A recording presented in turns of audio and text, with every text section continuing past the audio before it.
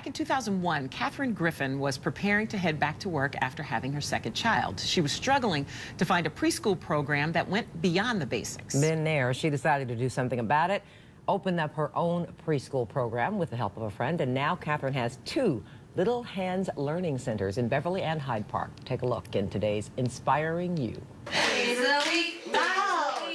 Sticker. I used to be in corporate America as an engineer and a product manager, and it just was not my calling. I've always had a passion for children, and when discovering a need in our community for an advanced program, it really just inspired me. When we first opened up our doors, we only had 8 children back in 2001, and I think we grew to about 60 children in less than 6 months.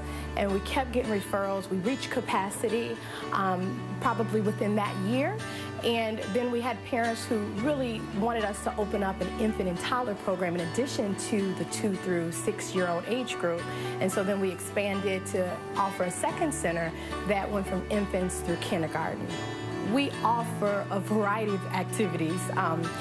We provide not just the individualized curriculum, but a comprehensive curriculum that incorporates dance class, music on a weekly basis, private piano lessons. We offer technology, smart boards, Kindles, computers, in addition to 2 foreign languages. We constantly try to stay ahead and incorporate all the new different technology and curriculum into our program. When our children graduate from our program, they are so confident. They do extremely well on standardized testing, in addition to maintain really high grades throughout their entire academic career. And we've been able to track that because we've been open for 15 years, and we see the impact the critical thinking component has. Because instead of just focusing on the traditional components, we really teach children how to think. Studies show that children who are in an accelerated preschool environment that offer stimulation and critical thinking have increased intelligence up to 80% by the time they're 18. And we not only see the research supporting that, we see it when our students graduate and as we track their progress.